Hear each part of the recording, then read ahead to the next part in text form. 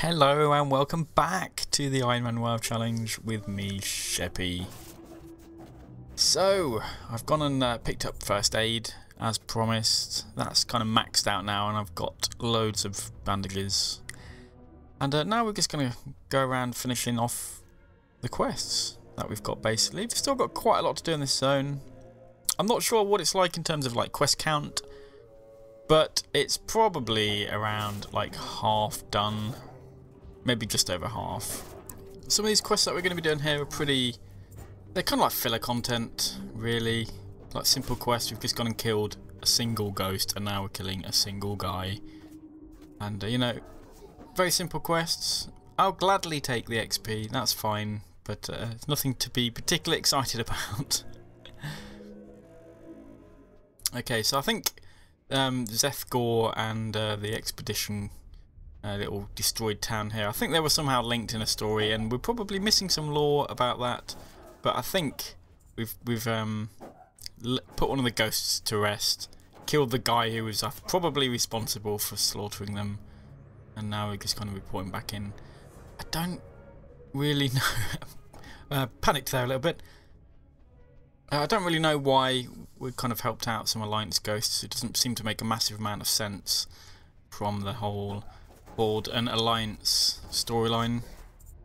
But there we go, that's that. Now some more Voidwalker quests. Wouldn't be an episode, I don't think, without me killing random Voidwalkers and not understanding why. But that's fine. Again, it's XP, I'm happy for XP.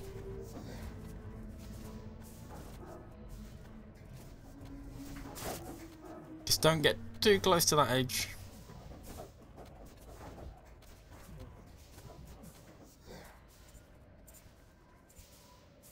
So we're farming up some items from those, and of course they drop like shit, as they always do. But this time we're collecting Void Walker Essence, which, you know, that sounds a little bit wrong, to be honest with you. I don't want to know how we're excreting that essence from them, or are they carrying it around in a jar? I don't know. Either way, it's bad. They should keep it to themselves. Maybe wash their underpants more often, I don't know. Anyway, so whilst we're doing this quest, I don't know if you saw there was somebody else doing it. It's a boomkin. We're going to run into this boomkin quite a lot in the next few quests. It's kind of quite cool because that boomkin, I'm assuming, from the Iron Man challenge tracking website, isn't doing the Iron Man WoW challenge. A good way to tell whether somebody is or not is whether they're in a guild. I can't remember whether I actually check, or I think... yeah, they are. So they're not doing the Iron Man WoW challenge. So basically, they're geared out to the hilt. They've got the luxury of using talents and glyphs and all that kind of gubbins. And for the most part, we're actually gonna race them for the next couple of quests. And yeah, it's kind of quite interesting, I guess. Keep an eye on that. See how the progress goes. So the next quest, we're gonna have to kill some. We're going to have to collect some Ravager eggs. There's a little Ravager base over here. And now there's two ways to go about getting these Ravager eggs. We can either pick them up, so there's one just there that we picked up. That's probably the simplest way to do it, but if you've got a few people doing this quest, then you're not going to have a massive amount of those eggs lying around. Well, you can see quite a lot on the screen, there's 3 there. The other way to do it is actually by killing the Ravagers, and there's a chance for some of them to drop eggs. I'm not sure whether it's specific, like certain types of Ravagers have a higher chance to drop eggs or not, or whether it's just a flat chance for all of these. But either way, the best way to go about doing it is to get the eggs primarily. Nothing too tricky. 8 out of 12.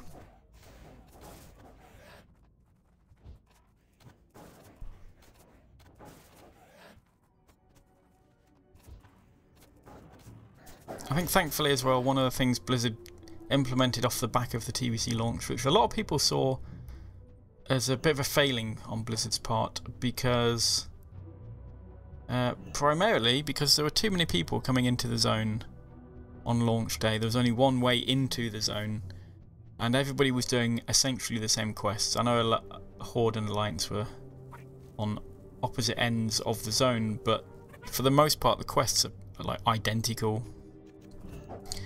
So one of the things they did was they increased the spawn rate for things that are being killed. So if you were killing things a lot quicker, they would spawn a lot quicker, which seems like ridiculous common sense. Like, why would they not do that in the first place?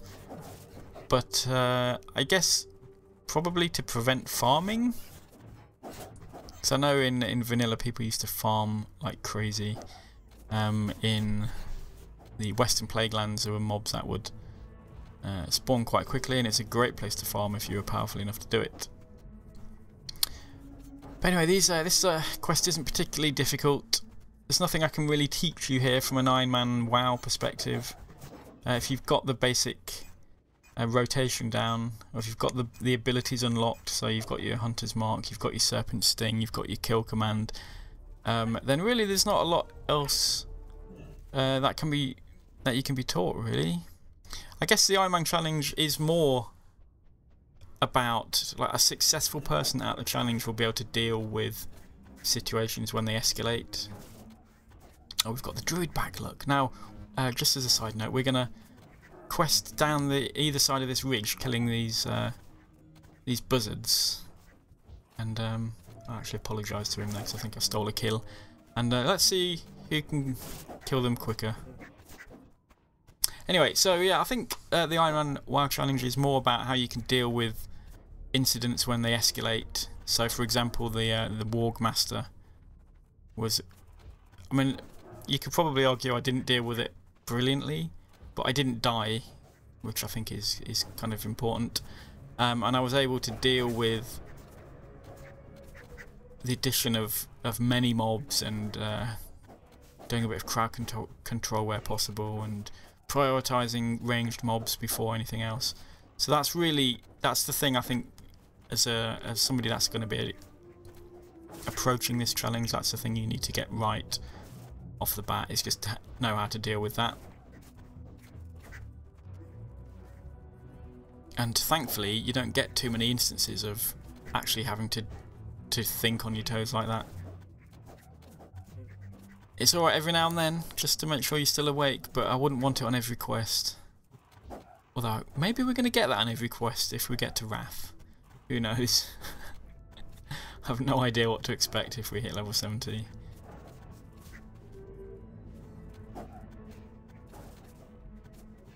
But anyway, I think we won that little race. Boomkin's still down there. He probably got all of his... No, he's still going.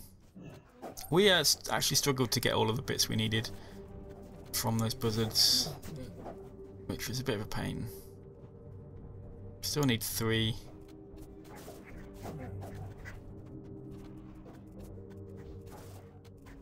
They die relatively quickly, and look, they are spawning quickly as well because there's 2 of us doing the quests. But one of the problems from the fact that we're both doing this, and every now and then I may have tagged a mob and then he killed it, or vice versa, is that's affecting our killing blow ratio, which is one of the things that's tracked for the Iron Man challenge. It's not too bad on this character. As I've mentioned, I die, so and I was legitimate when I died. But on my next character, it's a bit more of an issue, primarily because I'm in Tokar Forest at the moment, and my kill-death ratio is a little bit out of whack, and I'm not really sure how that's happened. I think it just happens naturally when you're questing with people in the same zone. Like I say, you can accidentally get mobs tagged, and it's about 30 or 40 out, and that's worrying because there's nothing I can do about that once it goes out of whack. I can't do anything about that without actually coordinating with somebody for them to get a tag and me to get the killing blow. But we'll see how it goes. I don't know what the cut-off point is. At some point the tracking website will go, nope, you are an illegitimate WoW player, and nobody wants to be an illegitimate WoW player. Okay, so we're back in the pools of Agamar. If you remember, previously we were looking for a journal from one of the little blobbies, and we've just used that on the altar, and we've got a Dreno Vindicator ×2. pop up, and he's gone. We've killed whoever was involved in that quest, and we've got more terror fiends that we have to slay. This time we don't have to pick anything up off them, it's just a flat kill amount, which is good. I much prefer quests like that.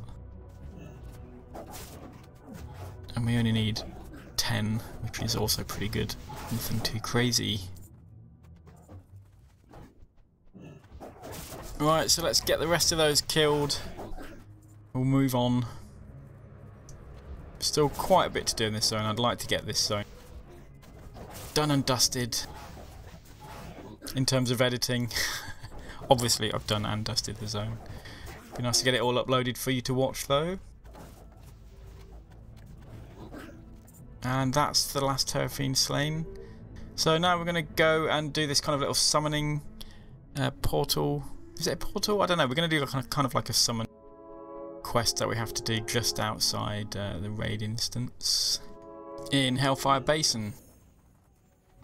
It's not too tricky. Basically, this is going to channel for a minute or two, and it's going to summon some little imps, which die pretty much instantly. So that's really nice. Things that die instantly are my favourite. It takes a little while. I could imagine this is an absolute ball ache to do on a PvP server, because we can't do anything about it whilst it's there. We can't. I'm assuming we can't just fly off and leave it. We can talk to it though, which is nice.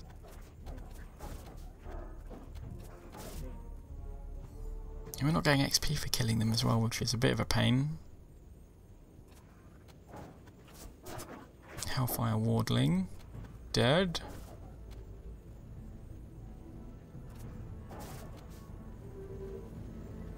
And you know what it's done when it like jizzes all over the place like that, so that's done. Looks pretty cool. Nice little particle effect it's got going on.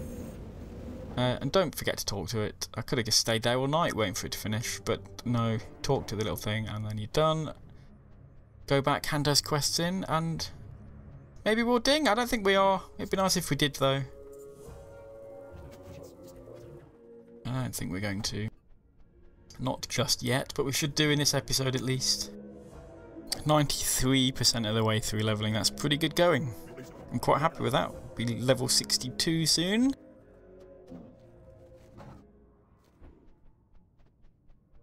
Hopefully time to move on to the next zone soon as well. I'm getting a bit sick of orange, if I'm being honest with you.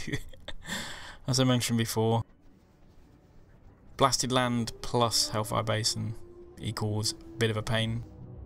Right, this quest here we've got somebody else doing. So I'm going to edit this a little bit out because we have to wait for a respawn basically of a particular quest mob. And in the end actually I get a bit bored and just decide to fly off. We'll come back to that quest later. So instead we're going to do the Stone Scythe quests. These things are a bit of a pain actually. These hit really hard. The follow-up quest for these as well is pretty difficult. But to start out with, we're just killing some alphas, and I think we've got some standard ones that we have to kill as well down in this little ravine. This in itself isn't that tricky, which is nice. I think we do have one that used to be an elite in this cave. I don't think it's an elite anymore, thankfully. I do remember doing this quest previously in TBC and actually needed to get a guildie to come and help me do it. It was that tricky. I died on it a couple of times. Like I say, it's not an elite anymore. And we can line of sight pull it out of the cave anyway, so that's nice.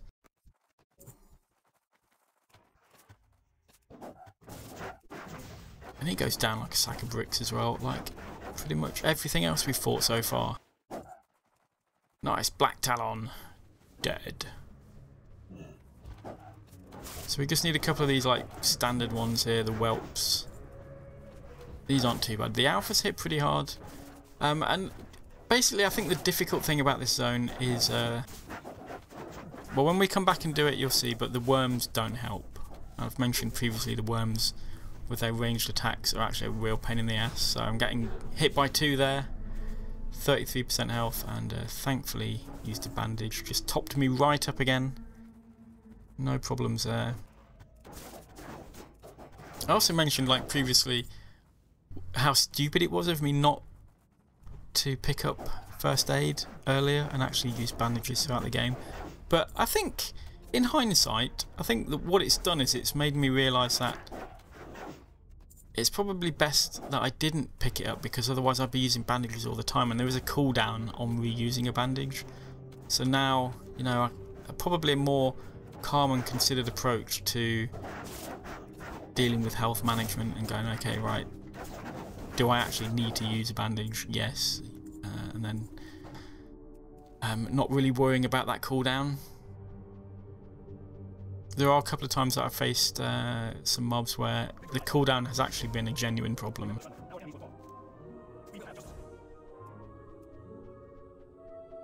Not just yet, anyway. So we've dinged. I don't even know. When did we ding to level 62? Anyway, we're level 62. That's great.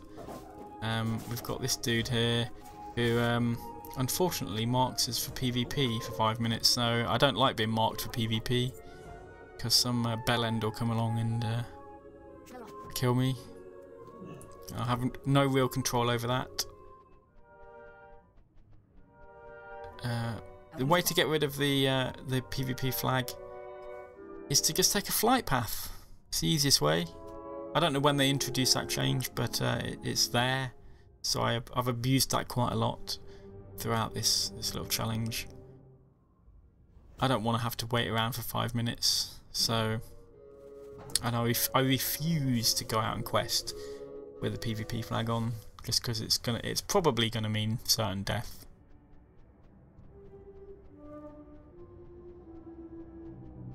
Right, back at this quest, everything's respawned now, so unfortunately that does mean we have to clear it all out.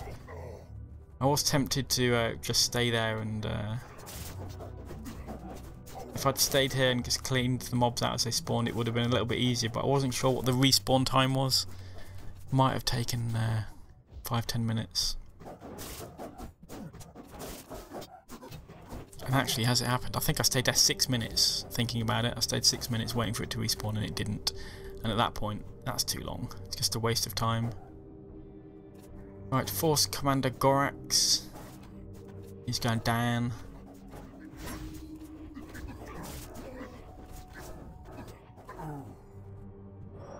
Okay, and then we get the head of Kargath spawning as well.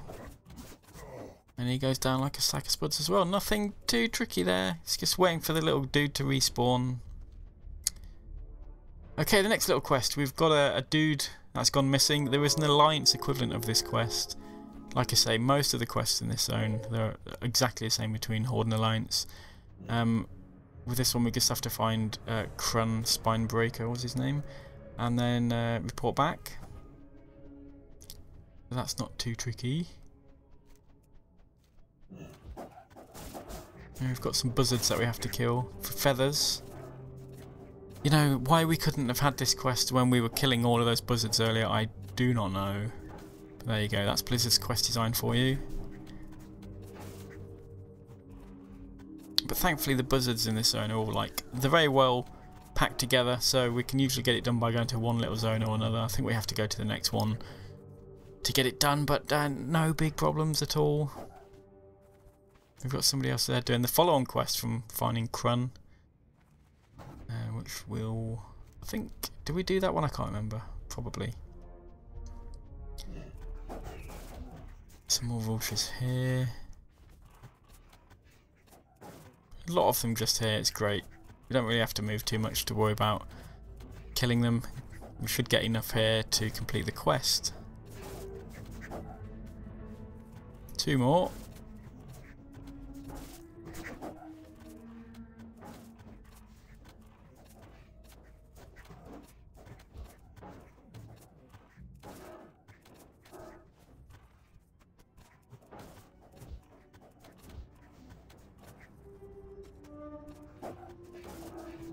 That last one is always elusive on quests like this, and we're done.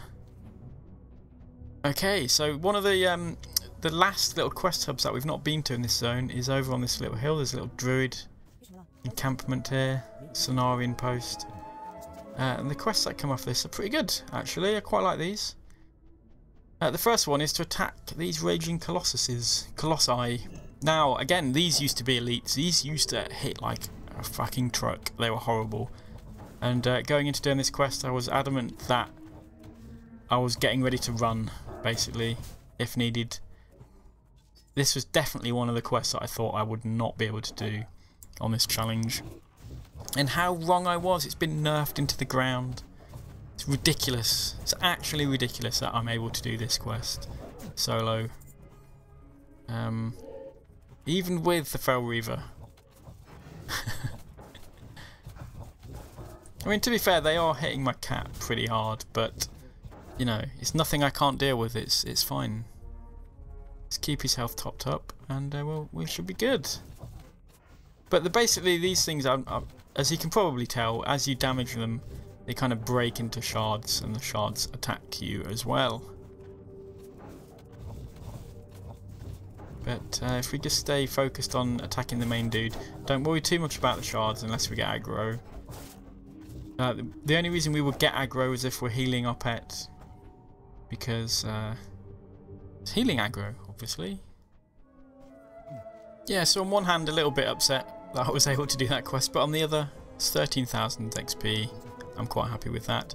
There is a couple of follow-on quests as well, which one of them just involves fighting one of the shards here, or a lured colossus, which is fine. We know we can defeat those, that's not a problem at all. Okay, and I'm going to leave this episode there. We'll complete the final part of this little quest chain in the next episode. It's a little bit more challenging, thankfully. Right, join me then.